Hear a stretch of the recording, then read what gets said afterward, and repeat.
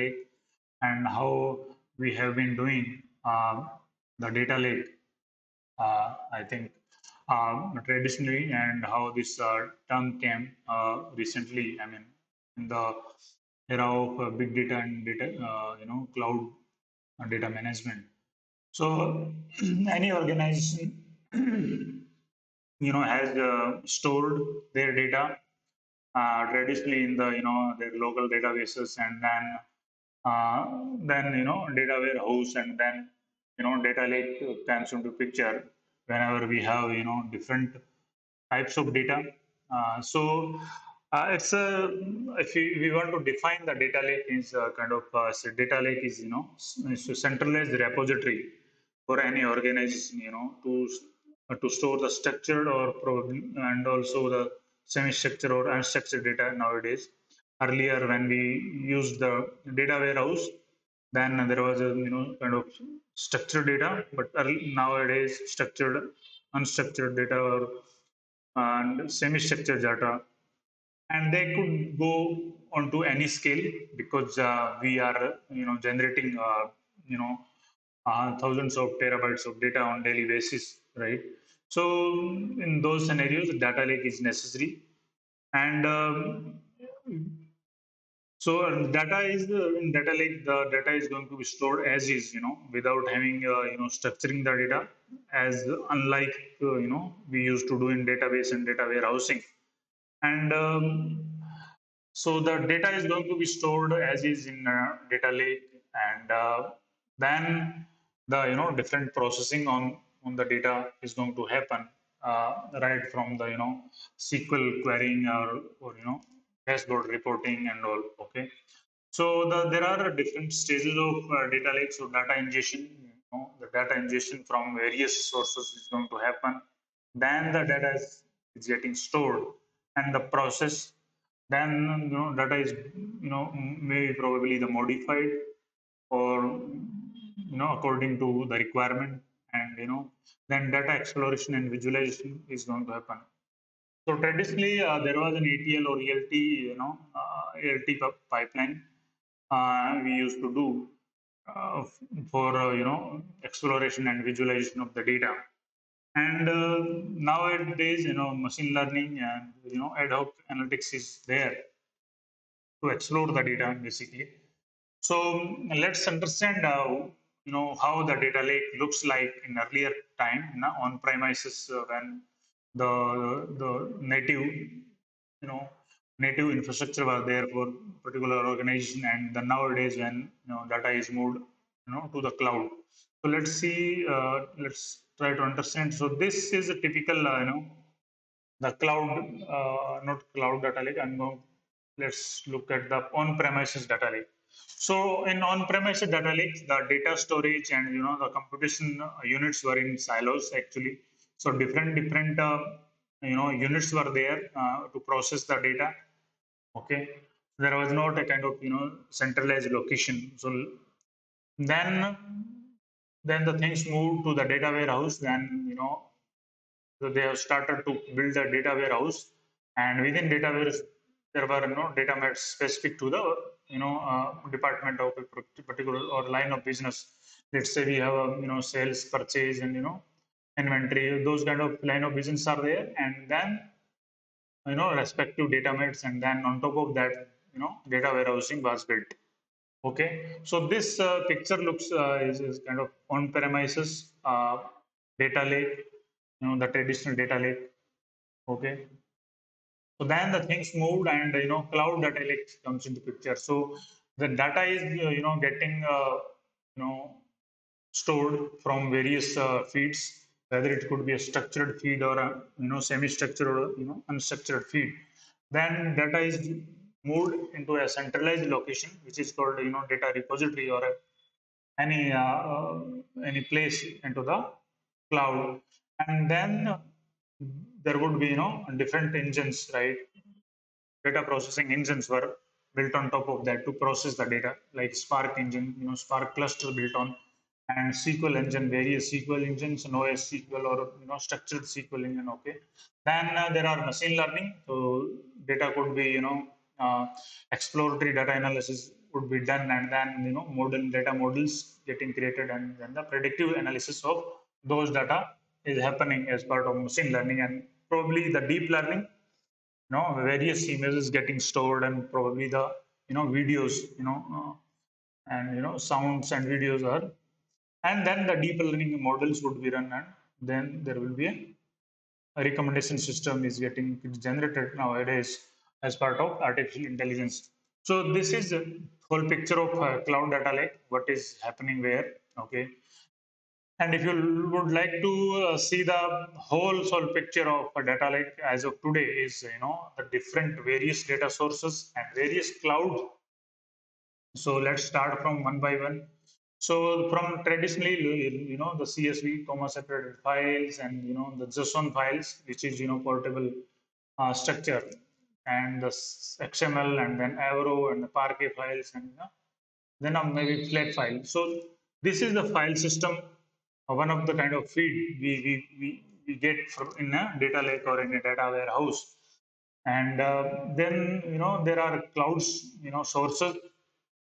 So every cloud has their own different way of storing the data lake. Like in AWS, we have a S3 simple storage service, and in Azure we have Azure Data Lake Storage, ADLS, okay, and in GCP, Google Cloud Platform, storage. So they provide their own data storage place, object storage place, and the data lake is populated from different datas, like data from sensors, you know and data from Internet of Things, so devices, different devices, or from the mobile applications. Okay, and if you talk about social media, so lots of data is getting generated, and they are getting stored in your subscribe and like, and those share things are getting stored as part of data lake, on daily basis in background. Okay, and then there are audio and video files can be stored into the data lake, right? So data is kind of at a single place, at a centralized place. So it's unlikely, it's different from earlier time, when data would be placed in silos for a particular organization, and it was very difficult to integrate and take the insight uh, from the data. And then there are you know magnitude of kind of databases, SQL databases or no SQL databases, right? So this is the kind of wholesale structure of data lakes, right? So let's understand some important features of why we need data lake basically. So so what is data lake? We understood. I mean, what are the stages of the data lake? Data lake. How it is, a part of larger data pipeline, in a particular organization. And then we are going to understand why data lake is necessary, and what are the challenges going ahead. So the lower cost of storage. So this is very significant actually. So when we talk about on-premises storage, right? So first we arrange the hardware, and then top of that there is a software.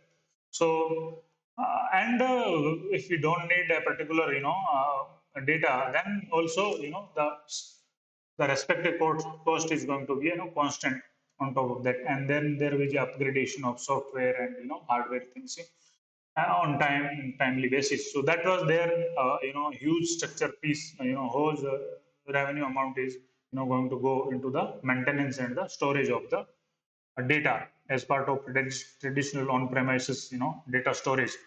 Now we have a data lake, and which is mostly residing into the cloud base. So pay as you use, pay as we use. So this is the model we are offered, or any client or any customer is getting offered from a respective or cloud services. So if it and the elimination of data silos. So I was talking about earlier. So data silos, data was spread across the different units, and it was very difficult to integrate the data, and and the data governance within the departments, among the departments and between the departments was very difficult, and the data security was in at stake, okay, in those scenarios. So the data lakes, eliminates this data silos structure. So every kind of data is getting stored in a single and single place of truth. We call it as a single place of truth. So every data and single place of storage is going to be provided as part of cloud. You know and so and there is a simplification of data management. So if we talk about data growth, so we don't have to take care of the hardware, to horizontal scale or vertical scalability of the disk or servers. So the cloud, respective cloud vendor is going to give the best of scalability and the durability of the data. So the durability at the magnitude of 911, 11 nines basically. So if you talk about in terms of the number of years, so in 1000 years there would be a loss of 1 byte data. If you talk about 11 9 durability, then there will be a chances of losing of the data in 1000 years, 1 byte of data. So that kind of durability we are going to get in cloud environments. So data is going to be very secure and safe in cloud, and the scalability as it's on its very very important, and it's very easy to scale. Okay, and the data movement is going to be very very easy because so the single place of storage and the data movement between on premises and the respective cloud and among the clouds. So most of our applications are going to store at particular cloud, and the cloud native application, the data is going to be moved within the particular VPN or under the network of a particular cloud management system. So data movement is very very fast and easier as compared to on premises things. Okay, the different kind of things, data glue and data crawling mechanism and cataloging and indexing. These are the concepts which are used as a data management. Okay, and the computation, and one more important concept is like the separation of data storage and computation. So if you separate in traditional systems, that whenever we have to upgrade the system, the horizontal scaling, right, we used to do. So the storage and also the compute power is we had to add, right? So if you adding one CPU, then the storage is also going to come with it, and also the CPU cycles, right? So the computation and storage. So here we have storage and computation is separated. So it is very flexible system. We can add the disk as max as possible without increasing the CPU. So the separation is very very flexible in terms of data management. you know and and if you talk about computation on top of that data storage, so we can think of any Spark engine or any SQL RDBMS engine can be running, which is as part of cloud system, which is running as kind of 1 hour, and then it can be shut down, and we are not going to be charged for that shutdown period or a inactive period. So that this is also enhances, or I mean it lowers our budget in terms of cost. Okay, and then we have improved security and governance. So there are multiple layers of security on data on rest or data on motion. So there are multiple layers of security in every cloud. So if you talk about AWS in specific, so if you talk about S3 bucket, then bucket policies are in place to secure the data encryption, KMS services, and then the data data access to different user is governed by identity and access management role. So the data governance and security is kind of offered very and it's easy to believe. I mean, that data is going to be very secure, on those, different layers of security. Okay, and then offer scalability and durability that we already talked about. So, as a client of any vendor, cloud vendor, we are not least concerned about the scalability and durability, right? So because it offers those things automatically. Okay, and going forward, the challenges are going to come in data lake as only the security, so because the data is going to be placed on a cloud environment, and the this kind of public environments, and we have to make sure that the security is, you know security thing is established very strictly, and there should not be any data hack. So this is going to be challenging because lots and lots of applications and lots of people are moving onto the cloud, and so the security of the data is very important. This is the one challenges we can see. Otherwise, but at the same time, there are different layer of security in every in each and every cloud system.